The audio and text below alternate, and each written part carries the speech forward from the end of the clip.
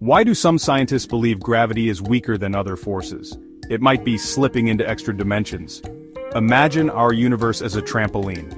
Heavy objects like stars and planets create dips in this fabric. And that's how gravity works in our 3D world plus time.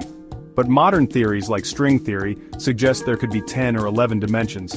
Most of these extra dimensions are tiny and curled up, making them almost impossible to see. Then there's brane-world cosmology. Picture our universe as a sheet floating in a higher dimensional space.